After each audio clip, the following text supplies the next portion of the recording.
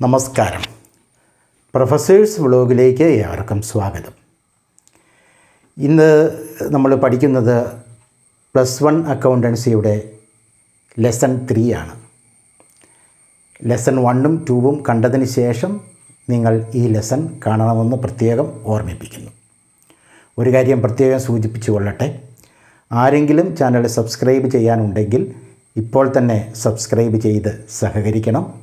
അതുപോലെ തന്നെ ലൈക്ക് ചെയ്യുക, വീഡിയോ നിങ്ങളുടെ കൂട്ടുകാർക്കും ഷെയർ ചെയ്യുക, അവരും പഠിക്കട്ടെ.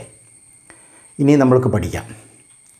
ഇന്ന് നമ്മൾ പഠിക്കുന്നത് ബുക്ക് കീപ്പിംഗ്, അക്കൗണ്ടിംഗ്, അക്കൗണ്ടൻസി എന്നീ 3 പദങ്ങളുടെ അർത്ഥവും വ്യത്യാസവുമാണ്. ആദ്യം ബുക്ക് കീപ്പിംഗ്. 1494 അക്കൗണ്ടൻസിയുടെ പിതാവെന്ന് നമ്മൾ വിളിക്കുന്ന ലൂക്കാ പസിയോളിയാണ് ആദ്യമായി ബുക്ക് കീപ്പിംഗ് എന്ന പദം അദ്ദേഹത്തിൻ്റെ പുസ്തകത്തിലൂടെ അവതരിപ്പിച്ചത്.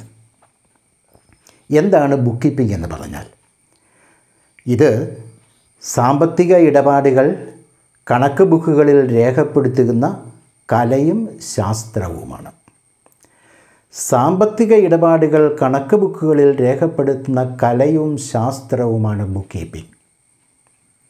ഒരു കാര്യം ഓർക്കണം, ബിസിനസ്സിൽ ഒരു അക്കൗണ്ടൻ്റ് സാമ്പത്തിക ഇടപാടുകൾ മാത്രമേ രേഖപ്പെടുത്തുകയുള്ളൂ. സാമ്പത്തികേതര ഇടപാടുകൾ രേഖപ്പെടുത്തുകയേയില്ല. ഈ സാമ്പത്തിക ഇടപാടുകളെന്ന് പറയുന്നത് എന്താണ്? പണമോ പണത്തിൽ വിലമതിക്കാവുന്ന മൂല്യങ്ങളോ കൈമാറ്റം ചെയ്യുന്ന ഇടപാടുകളാണ് സാമ്പത്തിക ഇടപാടുകൾ. ഉദാഹരണമാർക്ക് ജീവനക്കാർക്ക് ശമ്പളം കൊടുത്തു, അതൊരു സാമ്പത്തിക ഇടപാടാണ്. കടയിൽ നിന്ന് നമ്മളൊരു ഉൽപ്പന്നം ബിസിനസ്സിന് വേണ്ടി വാങ്ങി, അതൊരു സാമ്പത്തിക ഇടപാടാണ്. അതേസമയം സാമ്പത്തികേതര ഇടപാടുകളൊന്നും ഒരു അക്കൗണ്ടൻ്റ് കണക്ക് ബുക്കുകളിൽ രേഖപ്പെടുത്തേണ്ട ആവശ്യമില്ല. ഉദാഹരണമായി ഓണത്തിന് വടംവലി നടത്തി, പാട്ടു മത്സരവും നടത്തി ആഘോഷിച്ചുവെങ്കിൽ അതൊരു സാമ്പത്തികേതര ഇടപാടാണ്. പണത്തിൻ്റെ ഇൻവോൾവ്മെൻ്റ് അതിലില്ല. അതുകൊണ്ട് തന്നെ അത് കണക്ക് ബുക്കുകളിൽ രേഖപ്പെടുത്തില്ല. കണക്ക് ബുക്കുകളിൽ രേഖപ്പെടുത്തേണ്ടത് സാമ്പത്തിക ഇടപാടുകളാണെന്ന് പ്രത്യേകം ഓർത്തിരിക്കണം. അപ്പോൾ ബുക്ക് കീപ്പിംഗ് എന്ന് പറയുന്നത് ബിസിനസ്സിൻ്റെ സാമ്പത്തിക ഇടപാടുകൾ കണക്ക് ബുക്കുകളിൽ രേഖപ്പെടുത്തുക. ഈ കലയും ശാസ്ത്രവുമാണ് ബുക്ക് കീപ്പിംഗ്. അത് ഒന്നുകൂടെ വിശദമായിട്ട് പറഞ്ഞാൽ അവിടെ 5 കാര്യങ്ങൾ ഓർത്തിരിക്കണം. 1, സാമ്പത്തിക ഇടപാടുകൾ കൃത്യമായി രേഖപ്പെടുത്തുക. എന്നിട്ട് 2, ഒരേ സ്വഭാവമുള്ള ഇടപാടുകളെല്ലാം ഒരിനത്തിന് കീഴിൽ കൊണ്ടുവന്ന് തരം തിരിച്ചെഴുതുക. ഇനി 3, എല്ലാ ഇനങ്ങളുടെയും ആകെത്തുക കാണുക. ഇനി 4, ആ ആകെത്തുകകളെല്ലാം എടുത്ത് നമ്മളൊരു സംഗ്രഹ പത്രിക, ട്രയൽ ബാലൻസ് എന്ന് വിളിക്കും, അത് തയ്യാറാക്കുക.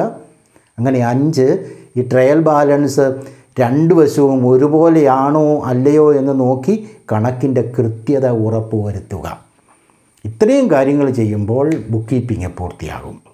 ഒന്നുകൂടെ ശ്രദ്ധിക്കുക, സാമ്പത്തിക ഇടപാടുകൾ കൃത്യമായി രേഖപ്പെടുത്തി, ഒരേ സ്വഭാവമുള്ള ഇടപാടുകളെല്ലാം ഒരിനത്തിന് കീഴിൽ കൊണ്ടുവന്ന് തരം തിരിച്ചെഴുതി, എല്ലാ ഇനങ്ങളുടെയും ആകെത്തുക കണ്ടുപിടിച്ച് ആ ആകെത്തുക ഉപയോഗിച്ച് ട്രയൽ ബാലൻസ് തയ്യാറാക്കി, അങ്ങനെ കണക്കുകളുടെ കൃത്യത പരിശോധിക്കുന്ന കലയും ശാസ്ത്രവുമാണ് ബുക്ക് കീപ്പിംഗ്.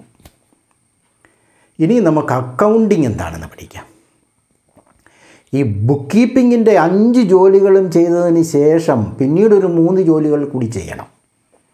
ബുക്ക് കീപ്പിങ്ങിൻ്റെ 5 കാര്യങ്ങൾക്ക് പുറമെ എന്താണ് 5 കാര്യങ്ങളെന്ന് പറയുന്നത്? അതായത് സാമ്പത്തിക ഇടപാടുകൾ കൃത്യമായി രേഖപ്പെടുത്തുക, എന്നിട്ടോ ഒരേ സ്വഭാവമുള്ള ഇടപാടുകളെല്ലാം തരം തിരിച്ച് ഒരിനത്തിന് കീഴിൽ കൊണ്ടുവരിക, എന്നിട്ടോ എല്ലാ ഇനങ്ങളുടെയും ആകെത്തുക കണ്ടുപിടിക്കുക, എന്നിട്ടോ ആ ആകെത്തുക ഉപയോഗിച്ചു കൊണ്ടൊരു ട്രയൽ ബാലൻസ് തയ്യാറാക്കുക, എന്നിട്ടോ ആ ട്രയൽ ബാലൻസിൻ്റെ 2 വശവും ഒരുപോലെയാണെന്ന് ഉറപ്പാക്കി അതിൻ്റെ കൃത്യത ഉറപ്പാക്കുക. ഇത്രയും ചെയ്തതിന് ശേഷം ഒരു അക്കൗണ്ടൻ്റ് ചെയ്യേണ്ടത് ആ ട്രയൽ ബാലൻസും മറ്റ് വിശദാംശങ്ങളും ഉപയോഗിച്ചുകൊണ്ട് ധനകാര്യ പത്രികകൾ തയ്യാറാക്കുക. അതാണ് അടുത്ത 3 കാര്യങ്ങളിൽ ഒന്ന്.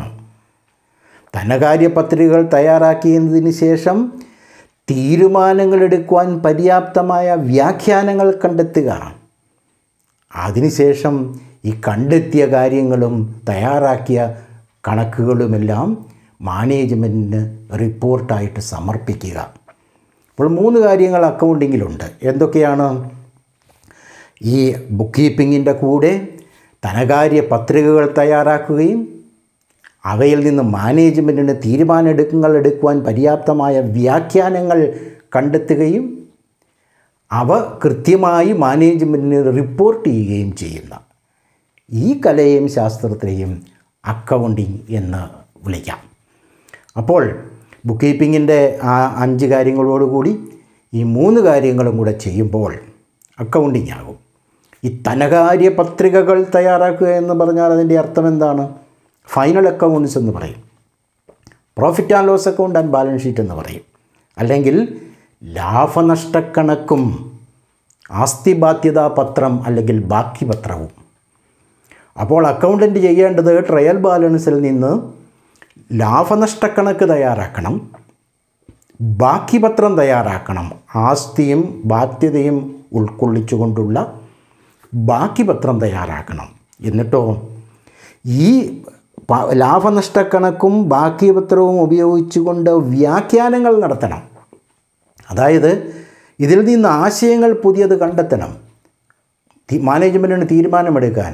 ഉദാഹരണമായി, നമ്മൾ കടമായി ഉൽപ്പന്നം വിറ്റിട്ടുണ്ട്, കൃത്യസമയത്ത് പണം കിട്ടുന്നില്ല, ഒരാശയമാണ്. ഇത് മാനേജ്മെൻറ്റിനെ അറിയിക്കണം. അപ്പോൾ അവർ നടപടി സ്വീകരിക്കും. അപ്പോൾ അങ്ങനെ അതിൻ്റെ റിപ്പോർട്ട് തയ്യാറാക്കി കൊടുക്കുന്ന പ്രക്രിയയാണ് അക്കൗണ്ടിങ് എന്ന് പറയുന്നത്. ഇനിയും 3-ാമത്തേത് അക്കൗണ്ടൻസി. അക്കൗണ്ടിങ്ങും അക്കൗണ്ടൻസിയും പലപ്പോഴും പലരും അങ്ങോട്ടും ഇങ്ങോട്ടും ഇടവിട്ട് ഒരേപോലെ ഒരേ അർത്ഥത്തിൽ ഉപയോഗിക്കാറുണ്ട്.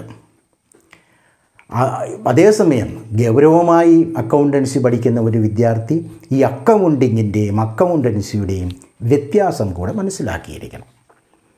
അക്കൗണ്ടിങ് എന്നാൽ എന്താണെന്ന് നമ്മൾ പഠിച്ചു. ഇനി അക്കൗണ്ടൻസി എന്നാൽ എന്ത്?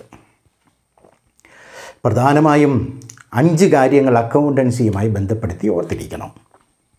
1-ാമത്തെ കാര്യം, accountancy is an academic discipline. Discipline എന്ന് പറയുന്നത് സാധാരണ അച്ചടക്കം എന്നാണ് അതിൻ്റെ അർത്ഥം മനസ്സിലാക്കാറുള്ളത്. അങ്ങനെ ഒരർത്ഥമുണ്ട്. ആ അർത്ഥമല്ല ഇവിടുത്തെ അർത്ഥം. മറിച്ച് ഡിസിപ്ലിൻ എന്നതിന് വേറൊരർത്ഥമുണ്ട്, പഠനശാഖ എന്ന അർത്ഥം. അപ്പോൾ പ്രത്യേകിച്ച് ഉന്നത വിദ്യാഭ്യാസ മേഖലകളിലെ പഠനശാഖകളെയാണ് അക്കാഡമിക് ഡിസിപ്ലിൻ എന്ന് വിശേഷിപ്പിക്കുന്നത്. ഉദാഹരണമായിട്ട് കെമിസ്ട്രിയിൽ മെഡിസിനൽ കെമിസ്ട്രി ഒരു അക്കാഡമിക് ഡിസിപ്ലിനാണ്. ഓർഗാനിക് കെമിസ്ട്രി മറ്റൊരു അക്കാഡമിക് ഡിസിപ്ലിനാണ്. അല്ല എങ്കിൽ ഡാൻസിൻ്റെ കാര്യമെടുക്കുക, അത് ഉന്നത വിദ്യാഭ്യാസം നടത്താൻ പറ്റിയ മേഖലയാണ്. ഭരതനാട്യം ഒരു അക്കാഡമിക് ഡിസിപ്ലിനാണ്. അല്ലെങ്കിൽ അതിൽ തന്നെ കോറിയോഗ്രഫി മറ്റൊരു അക്കാഡമിക് ഡിസിപ്ലിനാണ്. ഹിസ്റ്ററിയിൽ അമേരിക്കൻ ഹിസ്റ്ററി ഒരു അക്കാഡമിക് ഡിസിപ്ലിൻ, യൂറോപ്യൻ ഹിസ്റ്ററി മറ്റൊരു അക്കാഡമിക് ഡിസിപ്ലിൻ. അതുപോലെ കൊമേഴ്സിൽ അക്കൗണ്ടൻസി ഒരു അക്കാഡമിക് ഡിസിപ്ലിനാണ്, മാനേജ്മെൻറ്റ് മറ്റൊരു അക്കാഡമിക് ഡിസിപ്ലിനാണ്. എന്ന് പറഞ്ഞാൽ ഇതിൽ നിന്ന് മനസ്സിലാക്കേണ്ടത് ക്ലാസ് റൂമിലിരുന്ന് പഠിക്കാവുന്നതും പഠിപ്പിക്കാവുന്നതും കൂടാതെ ഗവേഷണം നടത്താവുന്നതുമായ ഒരു ശാസ്ത്രശാഖയാണ് അക്കൗണ്ടൻസി. അതാണ് 1-ാമത്തെ ആശയം. ഇനിയും 2-ാമത്തെ ആശയം, accountancy is the body of knowledge relating to accounting profession. Body of knowledge relating to accounting profession. Accounting എന്ന പ്രൊഫഷനുമായി ബന്ധപ്പെട്ട അറിവിൻ്റെ ഭണ്ഡാരം, അതാണ് അക്കൗണ്ടൻസി എന്ന് പറയുന്നത്. ഭണ്ഡാരം എന്ന് പറഞ്ഞാൽ എന്താണ്? ഭണ്ഡാരം, ഭണ്ഡാരപ്പെട്ടി എന്നൊക്കെ കേട്ടിട്ടുണ്ടോ? പണ്ട് നാട്ടുരാജാക്കന്മാരൊക്കെ വിലയേറിയ വസ്തുക്കളും സ്വർണവുമൊക്കെ സൂക്ഷിച്ചിരുന്നത് വലിയ ഭണ്ഡാരപ്പെട്ടികളിലാണ്. മൂല്യവസ്തുക്കൾ സൂക്ഷിക്കുന്ന സ്ഥലമാണ് ഭണ്ഡാരം എന്ന് പറയുന്നത്. അപ്പോൾ അക്കൗണ്ടൻസി എന്ന് പറയുന്നത് ഇത് അറിവിൻ്റെ ഒരു ഭണ്ഡാരമാണ്. എന്തുമായി? അക്കൗണ്ടിങ്ങുമായി ബന്ധപ്പെട്ട അറിവിൻ്റെ ഒരു ഭണ്ഡാരമാണ് അക്കൗണ്ടൻസി എന്ന് പറയുന്നത്. ഇനിയും അക്കൗണ്ടൻസിയുമായി ബന്ധപ്പെട്ട് മൂന്നാമത്തെ കാര്യമെന്ന് പറയുന്നത് accountancy is the art and science of the application of accounting principles. അക്കൗണ്ടിങ്ങിൻ്റെ തത്വങ്ങൾ പ്രായോഗിക തലത്തിൽ കൊണ്ടുവരുന്ന കലയും ശാസ്ത്രവുമാണ് അക്കൗണ്ടൻസി. അപ്പോൾ അക്കൗണ്ടിങ്ങിനെ പ്രായോഗിക തലത്തിൽ കൊണ്ടുവരുന്ന ആ ശാസ്ത്രത്തെ, ആ കലയെ അക്കൗണ്ടൻസി എന്ന് നമ്മൾ വിളിക്കും. ഇനിയും നാലാമത്തെ കാര്യം, accountancy covers accounting and all the related professions. Accountancy എന്ന് പറയുന്നത് ഒരു വിശാലമായ അർത്ഥത്തിൽ നാം മനസ്സിലാക്കണം. അക്കൗണ്ടൻസിയിൽ അക്കൗണ്ടിങ്ങിൻ്റെ ഉപശാഖകളുണ്ട്. ഉദാഹരണമായിട്ട് ഓഡിറ്റിംഗ് എന്ന് പറയുന്നത് അക്കൗണ്ടിങ്ങിൻ്റെ ഒരു ഉപശാഖയാണ്. അതായത് കണക്കുകളുടെ കൃത്യത പരിശോധിക്കുന്ന സംവിധാനമാണ് ഓഡിറ്റിംഗ്. അത് അക്കൗണ്ടിങ്ങുമായിട്ട് ബന്ധപ്പെട്ട് കിടക്കുന്നു. അത് അക്കൗണ്ടൻസിയുടെ ഒരു ഭാഗമായി വരും. അതുപോലെ തന്നെ ഫിനാൻഷ്യൽ അഡ്വൈസറി, ഉപദേശങ്ങൾ മാനേജ്മെൻറ്റിന് കൊടുക്കുക. അതിനുവേണ്ടി ടെക്നിക്കുകളൊക്കെ ഉപയോഗിക്കണം. അപ്പോൾ നമ്മൾ പിന്നീട് പഠിക്കും. Cash flow, fund flow, ratio എന്നൊക്കെ പറഞ്ഞ ടെക്നിക്കുകൾ ഒത്തിരി ഉണ്ട്. വിശദമായിട്ട് പിന്നീട് പഠിക്കും.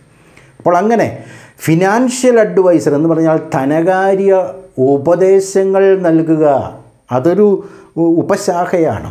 അതും അക്കൗണ്ടൻസിയിൽ വരും. അതുപോലെ തന്നെ ടാക്സ് ആൻഡ് ലീഗൽ കംപ്ലയൻസ്.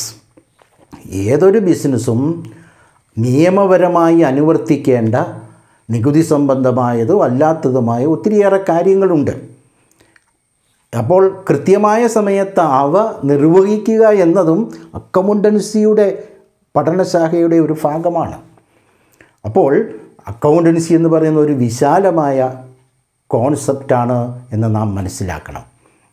അഞ്ചാമത്തെ കാര്യം, അക്കൗണ്ടൻസി എന്ന് പറയുന്നത് ബിസിനസ്സിൻ്റെ ഭാഷയാണ്. It is the language of A business. ഞാൻ നിങ്ങളോട് സംസാരിക്കുന്നത് മലയാളമാണ്. എൻ്റെ ഭാഷ മലയാളം. ബിസിനസ്സിൻ്റെ ഭാഷയാണ് അക്കൗണ്ടൻസി.